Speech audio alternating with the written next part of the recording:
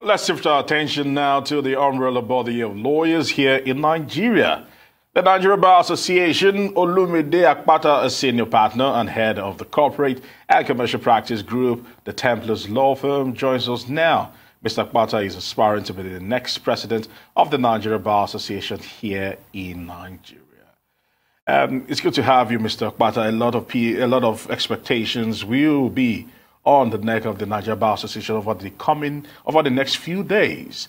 Let me now start it off from a popular question.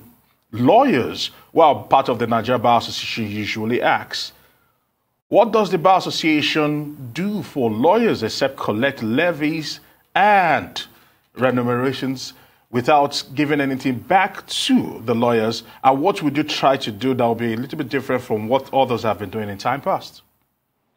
Thank you. Thank you very much for having me. I must say very quickly that yes, I am one of the candidates cleared to run for the office of the president of the Nigerian Bar Association come our elections in July, the 29th and the 30th of July. But what I must make clear to you is that there is a ban on campaigning. So as such, I really am unable to begin to lay out for you what my plans, my programs, and my policies will be for the association in the event that I become elected. So, but if in general terms I can answer your question, which is, what does the bar do for lawyers? And the bar, I think, in today's context, for lawyers, firstly, is meant to provide platforms whereby our members, lawyers in Nigeria, can practice their profession proficiently, sustainably, and in a profitable manner. That is really what the bar is set up to do. The association should be doing. The association should be enabling the practice of law in Nigeria. The association should be improving on the welfare and conditions of its members, the lawyers in Nigeria. The association should be providing avenues for knowledge development and capacity building because, as you know, we are knowledge merchants. What we sell is knowledge, and the pipeline of knowledge must continue to flow unimpeded. So it is matters of this nature that the bar, the association, should be involved in. And there's also the issues concerning the protection of human rights, the defense of human rights, the defense of the rule of law. That is actually a major, a critical component of our raison d'etre, which is why we actually exist, the protection of the rule of law and the human rights of the citizens. Indeed, as an association, we find that our members are at the front line of this battle. Our members actually bear the brunt of this struggle. You find that lawyers are harassed on a daily basis by the police, by the security agents, and it is the responsibility of the association to protect lawyers who are harassed, intimidated in the course of carrying out their duties as lawyers. And the NBA must be up and doing in this regard. Okay. And just to flip that, you talk about rule of law, and I'm very excited about that. I'd like to talk about the disciplinary process of legal practitioners in Nigeria, which the Nigerian Bar Association also takes care of. Because more and more, we see constant erosion of confidence in the way lawyers who are serving in the executive arm of government, either at the federal level or the state level, carry out their duties inimical to what they really should be doing. For instance, the rule of law. You see attorney generals who advise or who, sort of encourage the executive arm of government to disobey court orders. What will be different? Would anything be different this time around? I know you have said that campaigns, there are bans on campaign, but what do you have to say about this? Well, you're very correct, and you touch on a very, very important point. We're a self-regulating organization, and that is a very huge responsibility. To whom much is given, much is expected. And we cannot, as an association, pay lip service to the issue of the discipline or the disciplining of our members. Because as you have said, where we do not carry out this function effectively, there's an erosion of confidence as far as members of the public are concerned. So right now we do have the Legal Practitioners Disciplinary Committee. It is operational, but to my mind, I think there's a lot more needs to be done to ensure that there is enough, it is properly resourced. A lot more needs to be done to be sure that it is optimally carrying out its responsibilities.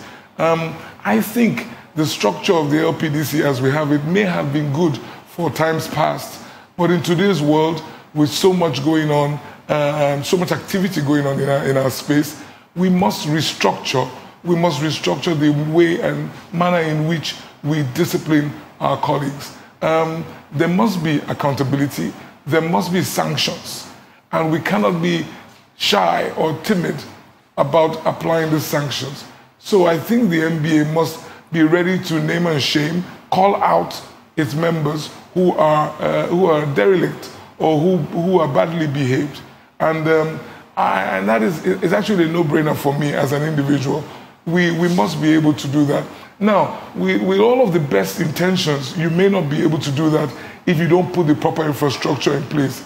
There must be a system, a well-resourced system that allows for us to effectively and timeously deal with the petitions that come up against our colleagues, because justice must not only be seen to be done, it must be seen to have been effectively done. So I think that really is what the extra that will need to be done, just to make sure that we are not paying lip service to the process. We are actually resourcing the LPDC, ensuring that it has panels all over the country that are ready to run, ensuring that it has a proper secretariat, ensuring that we have members on the panels that are fit and proper and able to carry out the role of that committee. All right, Mr. Akpata, a lot of people might say and that the Nigerian Bar Association is losing its verve and influence over time, maybe because some have attributed it to the fact that this money for votes in electing a president might have actually been responsible for this. Do you think at this moment the Nigerian Bar Association is not as revered as it once was? Well, let me quickly put on record or state that when you say money for votes, that I must very quickly counter. That does not exist. I don't know that exists, and I hope you're not referring to the Nigeria Bar Association. Now, have we lost our revered status? I would think so. There's been a watering down. As with many institutions in this country, what obtained previously is not what obtains today. And I think a lot has to be done. We really need to reappraise the role we play in society. Firstly, we must look again at our responsibility to our members so that we can as salt, we can regain our taste. Our members look up to us for protection, for like I said previously, creating an enabling environment for them to practice effectively their profession. They need to see the value that the association adds to their professional lives. But the rest of society looks up to us also. The rest of society, we are the voice to those who are ordinarily voiceless. Protecting the rule of law is almost a divine responsibility and mandate.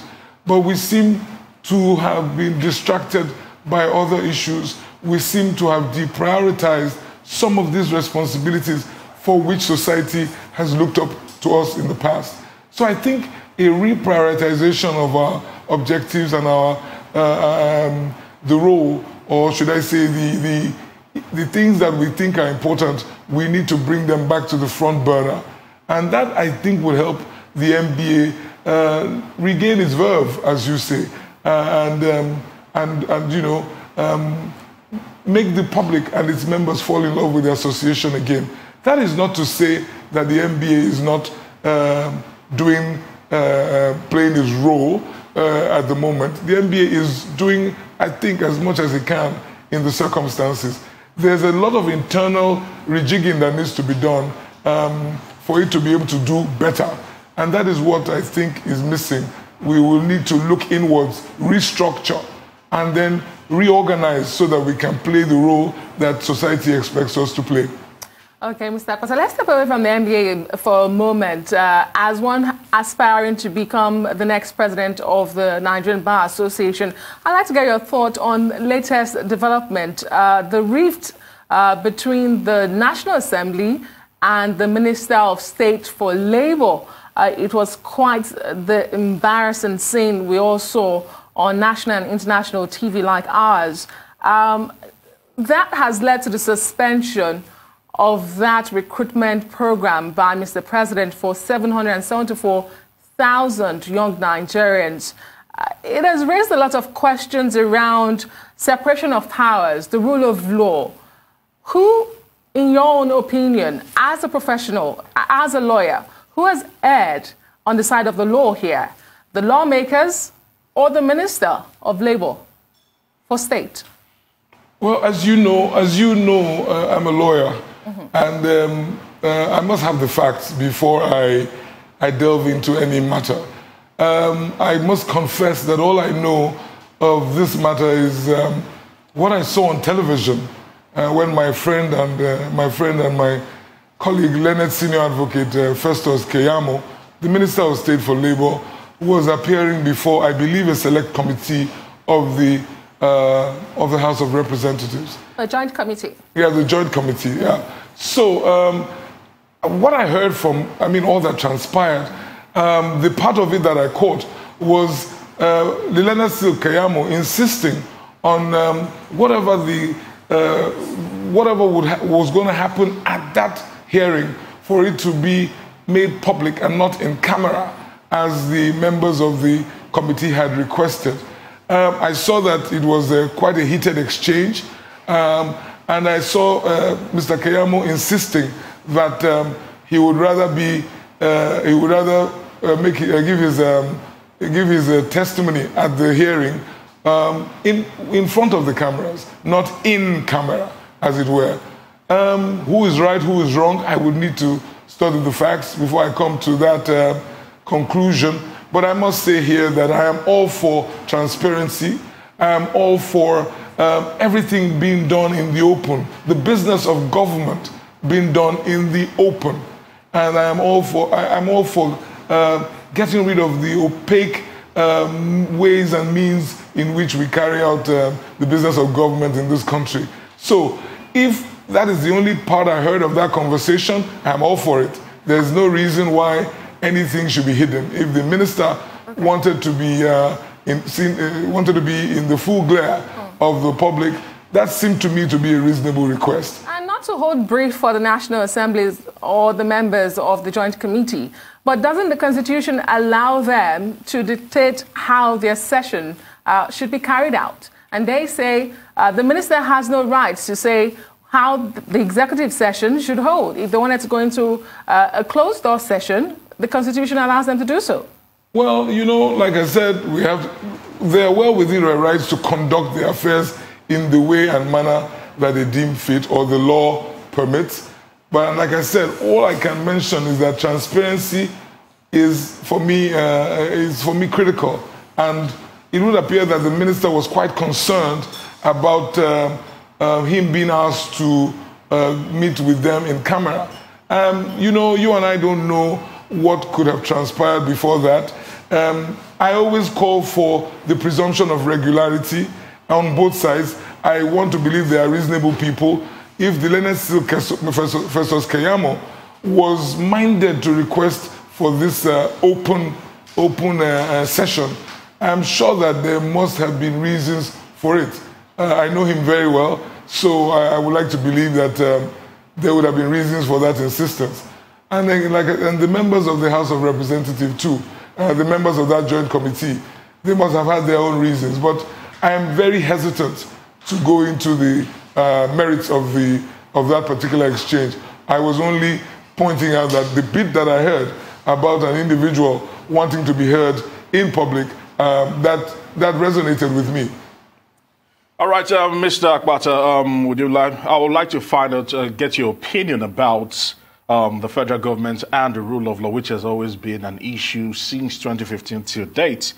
The Nigerian Bar Association was quoted as saying in 2019 that the federal government have often assaulted and lay prostrate the rule of law. How would you assess how the rule of law has been upheld under this dispensation of government? Well, in my view, I think there has been a reasonable attempt to uphold the rule of law by this government. And I say so because we have as our Vice President, a senior advocate of Nigeria, and we have also our Attorney General, and quite a number of senior members of the bar are members of this government. Having said that, I was very concerned when the President of the Republic spoke at our conference a couple of years ago, and he mentioned to the association, he stated in clear terms that the rule of law in Nigeria would have to, there will be a need for the rule of law, I'm paraphrasing, to be subjugated or subsumed under national interest. He said that to a conference of lawyers. That got me really worried because that, to me, was the tone from the top, the tone from the very top. And lawyers took umbrage, serious umbrage at those remarks by Mr. President at that conference. And you know, they say the morning tells the day. So ever since the president made that comment or made that statement, we have watched, as lawyers, watch his administration keenly. And, you know, even when it would have been, it might have been charitable on our part to give this government the benefit of the doubt, when you consider that he made that statement to a body of lawyers, one is always on the lookout, and we're always very, very careful to, and we scrutinize the actions of this government. I think there's a lot more they can do better. They can do so much better in the way that they handle the issue of rule of law. I think they will need to pay more respect to that issue. And the president will have to do more to convince us, lawyers, us Nigerians, that his statement at that particular occasion may just have been something said in error.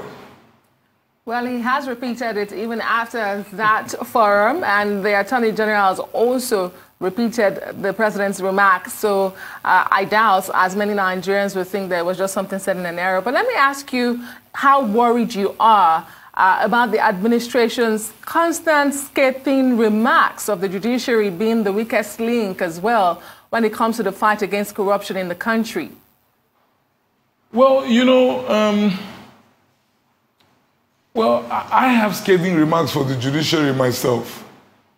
So I'm not just going to rush off and say that those scathing remarks may have been unnecessary or misplaced. But then again, I noticed that this particular administration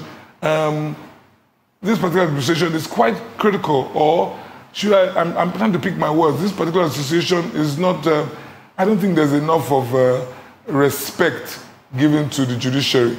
But then again, you remember, to whom much is given, much is expected. I think the judiciary on its own part would need to be up and doing for it to earn the respect that it duly deserves. We must, I honestly am confounded by the fact that our judiciary is not independent, and as far as I'm concerned, in terms of financial autonomy, that's what I mean. Because that for me is also very critical and at the heart of the problem. Because he who pays the piper, as they say, if the purse strings are controlled essentially by one arm of government, there will be, I think, a condescension and denigration now and again by the benefactor to the beneficiary. So I think it's important that more is done to extricate the judiciary from this unwholesome situation. Having said that, I think there's a lot of housekeeping that needs to be done at the level of the judiciary. Appointment of judges, discipline of judges and justices, and so on and so forth, training of judges and justices. because all of this is very important if indeed that arm of government is to be respected. Even commercial sensitivity. Our judges, a lot of them are not really sensitive to the issues of commerce. And you get rulings and judgments that show that they really don't understand the role that the judiciary plays in terms of ensuring that commerce proceeds unimpeded. So that's my view. All right, Mr. Akpata, you've actually given a subpar verdict on the judiciary. Just before you go, turning back to the Nigerian Bar Association, what should we be expecting from the association, or how is the association rather handling COVID-19? We're in the COVID-19 pandemic era. How is the association handling it? How are they sensitizing the members? How are they going about the whole COVID-19 and their reactions to it generally? Briefly. Thank you. COVID-19, for those of us who are commercial practitioners, I'm a corporate commercial lawyer, not non-court-going attorney. And COVID-19 only just helped to bring to the fore many of the things that we have been trying to, messages we have been trying to pass on to this profession, that there's a whole lot we need to do in terms of the practice of law, the infusion of technology into our practices, and the need for us to embrace technology, because that is where the world is going. In some respects, that is where the world is. For us to be globally competitive, we will need to embrace technology. We did not need a COVID to tell us that. But unfortunately, that has been the situation, and we are talking to our members at the level of the section of business law of the NBA, at the level of the NBA itself, the national body. We're reaching out to our members, and you know, even though this is a little too late, but it's never too late. So we are trying to make sure that we get our members to adapt to the new realities, to the new normal.